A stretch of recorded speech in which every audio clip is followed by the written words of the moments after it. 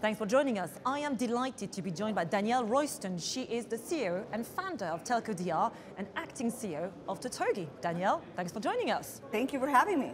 Now, Danielle, you are the girl who took over the Ericsson booth last year at MWC and turned it into Cloud City. But at the time, maybe there was not so much appetite within the industry for all things to do with the cloud. Has it changed? I think it's changed a lot. And I don't know if I'm the one who had something to do with it, but I certainly like to think I'm the one who had something to do with it. Just walking around at MWC 22, you're seeing so much more language and actual advertisements about the cloud in the banners, in the messages, in the announcements about cloud. And so one thing that I'm doing is I'm running around and recruiting people to be part of the Cloud City Army. And so I brought you a little pin that you can use. And so anyone that's running around MWC and finds me, I have a little gift. But yeah, I think we brought a whole new message to MWC. Prior to Cloud City, there had never even been a track around cloud. This year, there's a track. The CEO of AWS is speaking in a keynote tomorrow. Never has a hyperscaler CEO ever spoken at MWC. And so yeah, I think we're changing the industry. I think I'm changing the industry. It's amazing. So would you say you had your moment last year? I think I took over MWC. Some people call it DRC. Seriously, because I mean, we were the show. We had this amazing, beautiful booth. We hosted Bon Jovi, a Bon Jovi concert in the booth, live. It was amazing. And so yeah, it was the launch of Totogi, and we took it over, and I think we got something like 800 pieces of media mentions from that event. So yeah, it was huge. And in terms of what's happened since you've launched your new company, Totogi, so how's it going? Totogi's going great. I mean, it's like any startup. It has its ups and downs and challenges. I invested $100 million in it last year to it wasn't so much that they needed $100 million to get going, but rather to send a message to the industry that we're serious and we are focused on the long term. And so we're really trying to build the right software for the telecom industry, and we think a big part of that is using the public cloud.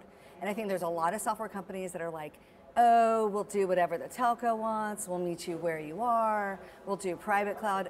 Not Totogi. We're 100% public cloud, and so that takes a long-term focus. And I think, again, the customers we talk to are really, really excited, and we're starting to get momentum and some wins, and I'm really excited about that. Cloud City has gone virtual this year. Yes. Why did you make that choice? Well, you know, unlike a lot of the people that are here at this show, we just had an MWC less than a year ago, right? It was in July, right at the end of June and early July. And so we filled our sales funnel. That's the primary reason why you come to MWC. It's a deal show to fill your sales funnel and start that whole process going. We did that, so we're working through that. Most of the people here, it's been 3 years since they've been at MWC.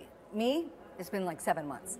So I'm good, and we decided to go virtual, and we realized that we could have a lot more meetings that way, especially where the pandemic is in a kind of interesting state. We just kind of went through the Omicron phase. Different parts of the world are going at different speeds, and so we sort of made a bet that we would be able to have more meetings virtually, and that has been the case. So we're really excited about that move.